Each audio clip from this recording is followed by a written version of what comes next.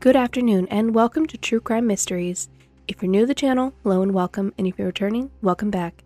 Today we are doing another serial killer deep dive, and this one was suggested in the comments by one of you guys. I tried to find exactly who said it, but I could not, so just let me know in the comment section. We're also doing a little merch giveaway. There will be more on that at the end of the video, stay tuned. But with that being said, let's get into it. In the early 2000s, the media in Mexico City began reporting a strange string of murders that followed a similar pattern. Women living alone over the age of 60 were being found robbed and murdered in their homes, primarily by strangulation. The crimes baffled the police, who was targeting the grandmothers of Mexico City. By 2003, 24 older women had been murdered. The media started to speculate it was a serial killer, given the unknown attacker the moniker El Mataviejitas, or the Old Lady Killer. Law enforcement scrambled to keep up with the killer. For many years, detectives dismissed the idea of a serial killer that was preying on older women.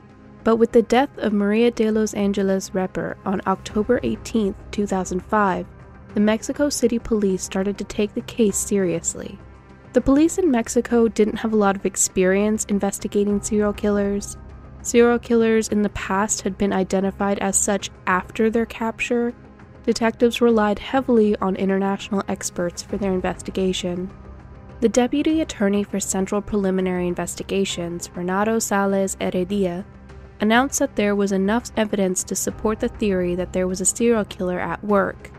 A 100-person team was dispatched to look into the case, led by Guillermo Zayas, who was notoriously known as the homicide prosecutor. It would be the largest manhunt ever undertaken in Mexico. Using evidence from the crime scenes and the victims involved, they were able to establish a modus operandi, or MO. The victims had been older women, they were all over the age of 60, many lived alone in middle-class neighborhoods and usually were located near parks. There was never any sign of forced entry into the homes, and the attacks happened during the day, and the victims were robbed of cash and jewelry.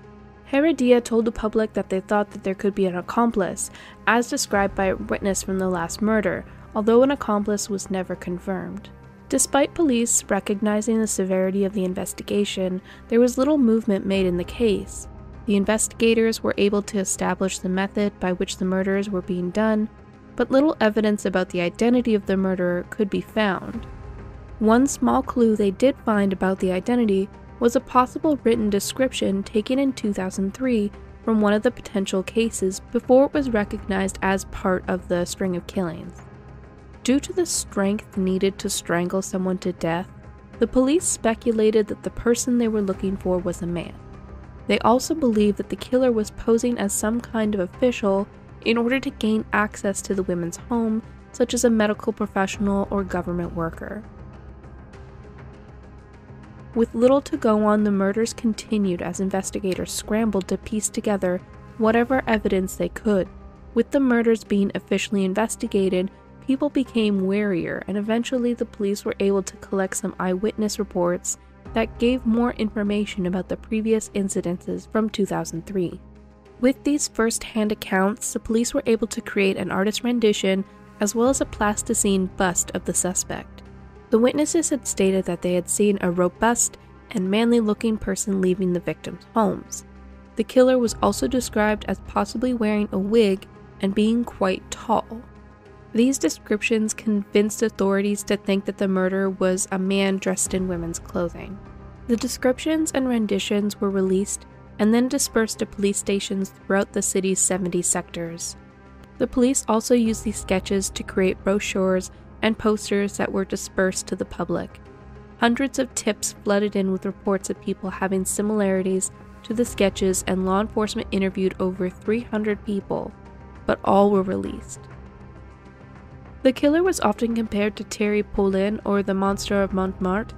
In 1987, Thierry was arrested and convicted in Paris for the killings of over 20 elderly women.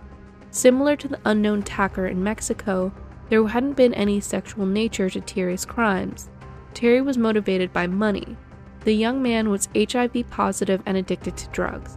He had murdered the elderly women and robbed them and used the money to throw lavish parties Knowing he didn't have long to live, he spared no expense on an extravagant lifestyle paid for by the stolen credit cards of his victims.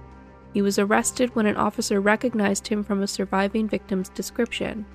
Upon his arrest, he confessed to everything, and Thierry died in prison before his trial. Thierry had dressed as a nurse and targeted elderly women. Police in Mexico believed El Mataviejitas was also a male serial killer who was dressing as a nurse or some other profession that would elicit trust from the victims. Mexican police therefore modeled sketches after Thierry based solely on similarities in victims.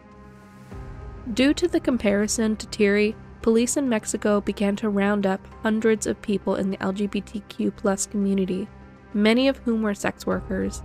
Each was interrogated, fingerprinted, and released when it was determined that they didn't match the unknown suspect. The police had also been able to collect a set of fingerprints that matched at 9 of the crime scenes, as well as a shoe print from one of the recent crime scenes to use for comparison. The case continued, but police were only able to piece together a few other facts and a few more pieces of random evidence that led them nowhere. The fingerprints were sent off to a national public security system, but no matches were found. The majority of cases took place in Cuauhtémoc and Benito Juárez, although there were cases in 8 other boroughs which made narrowing a location difficult. Police also started to surveil parks and gardens, believing that the murderer was picking their victims while they were out on walks. It was also rumored that the police were paying older women to act as decoys in the parks to lure the murderer out, but this was denied by officials. At one point, it was thought that there might be a connection to the painting Boy in the Red Waistcoat by Jean-Baptiste Gurez, as 3 victims that were killed close to each other in time owned a copy of the painting. The police also admitted later that it could have just been a coincidence.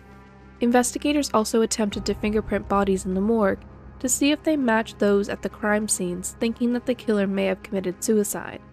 They found no print matches, and it was obvious that they were starting to run out of avenues of investigation. Investigators were able to discover that the murders primarily took place on Tuesdays and Wednesdays, helping them to narrow down the habits of their suspect. It was also found that the murderer was often spotted wearing red or dressed as a nurse, further supporting the police's theory that El Mataviejitas was acting as a medical officer offering benefits or services to gain the trust of these women. On January 10, 2006, Oliver Guzman Lopez was brought into custody as a possible accomplice while also being held for attempted robbery of an older woman. He was under house arrest while his testimony was being reviewed. It wouldn't be until January 25, 2006 that the true killer was finally found. Returning home, a man who was renting a room from 82-year-old Ana Maria de los Reyes was surprised to see a woman fleeing from his landlady's home. Upon further investigation, he found that Ana Maria had been strangled to death. He quickly called the police and chased after her. The police caught the suspect and were extremely surprised at what they unveiled. The serial killer was in fact a woman, by the name of Juana Barraza. Although the police had believed up to this point that the serial killer had been a man, the combination of eyewitness details and her likeness to the artist's renditions they had secured led police to believe it could be her. They immediately took her into custody as they further investigated. When Juana was arrested, it was discovered that she had paperwork for medical benefits, a social worker ID card, and a stethoscope in her possession, despite not being a social worker or a healthcare worker. She confessed to the murder of Ana Maria de los Reyes, and a media frenzy blew up around her. Video clips of her interrogation and photos of her and authorities at the scene of the crime were leaked before she was even fully remanded in custody. During this time, Oliver Guzman Lopez was found to have no relation to Juana and was released. According to the police, Juana would cruise public spaces such as gardens and parks, watching for older women who seemed to be alone, and then she would employ a few different methods of gaining access into their homes. It was also discovered that Juana had suffered a back injury during lucha libre and had been having issues recovering. The injury had been preventing her from competing as often as she needed to make enough money for her family. She had turned to shoplifting and breaking into homes to keep up with bills. but it still wasn't enough, so she started targeting seniors. One of these methods was offering to help with groceries of those walking home from the store, and then as they talked, offering to do housework for these older women. Also, as previously theorized by police, she would go to women's homes with medical papers, an ID card, and a stethoscope while pretending to be a social worker offering free checkups in order to discuss and provide pension benefits. In the case of Ana Maria, Juana had just gone up to her and asked for a glass of water, after which Ana Maria had invited her in. She would then usually strangle her victims using a variety of items, including tights, phone cables, cords to household appliances, and the stethoscope. Juana would then rob the place, taking small trophies while there, such as ornaments and religious objects. Juana dressed very conservatively and had a neat, short cropped hair. Because of her appearance, she was able to move around the city freely without any concerns of suspicion, as the police had put out a call for a suspect that was male. The possibility that a suspect was a woman had completely contradicted everything they had assembled in their investigation. Since citizens were given this information, Juana had little to worry about as she continued to target these older women, gaining access to their homes. Soy la señora Juana Barraza Samperi. ¿Ruda o técnica? Ruda de corazón. ¿Y dónde es más ruda, aquí o en casa? Pues en los dos lados. Juana had even appeared on national television in the weeks before her capture. She was being interviewed for a lucha libre event. Although the program was broadcasted on national TV, no one, not the police or news media or members of the public, identified Barraza as appearing very similar to the sketches. Yet, when she was arrested, police officials praised the hard work of all officers involved, dismissing that it had been kind of a fluke of good timing that had led to her capture. The media relished comparing Barraza to the composite image models to reflect the killer, particularly the clay bust. Despite evidence tying her to the scene of the other murders, she only ever admitted to the murder of Ana Maria de los Reyes. When asked why she committed so many killings, all she would say is that she had gotten angry. Some claim that she killed the victims because she needed money, as someone with a history of theft from their victims. During one of their interviews, she was asked, "Is it bad what you did?" Barraza answered, "Yes, it's bad what I did, because no one has the right to take the life of someone else." Barraza was subjected to numerous psychological evaluations. There had been a strong desire to prove to the people of Mexico that not only was Barraza guilty, but she was predisposed to a violent nature. They needed Barraza to fit the narrative that they had built for El Mataviejitas, to ensure the public that they had the right person. Barraza's home was also on the outskirts of Mexico City, in an area known for being a lower-income neighborhood with the usual socioeconomic struggles we see in more impoverished communities. It had high rates of crime and lacked infrastructure, and this was used as further evidence to distance Barraza from the general public. Juana Barraza was a 48-year-old single mother of 4 who lived in Mexico City, doing a combination of street vending and miscellaneous housework to support her family. Her oldest son had died tragically during a mugging when he was only 12. His attackers had killed him using baseball bats. According to her lawyer, Juana stated that she was proud to say she had kept things going on her own. She is proud of being both a father and mother to her children. Neighbors reported that the family was pleasant and kind. Neighbors and those who knew Juana and her family were shocked to discover that she had been the serial killer because they reported the family as being pleasant and kind. In her free time, Juana was a fan of lucha libre, organizing events for small-town celebrations, working as a popcorn vendor, and also participating in the amateur circuit. She performed as a rudo, a wrestler that acts like a bad guy in a match. She went under the name of La Dama del Silencio, or the Lady of Silence. Police asked her about this title, and she stated it was because that she was a quiet person that liked to keep to herself.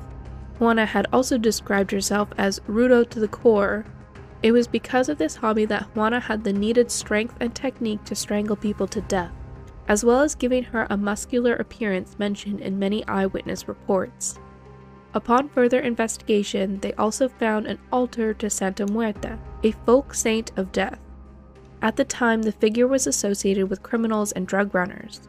Still, practices around the saint are becoming much more common and have less of a negative reputation, as they are seen as the grantor of wishes and psychopomp of sorts. However, when she was arrested, it was used as further proof that she was guilty. In the eyes of the police, it was a saint only criminals associated with. Juana Barraza's past is not really confirmed, but according to a few sources and her defense team, she had been born in a village north of Mexico City in the state of Hidalgo in 1956.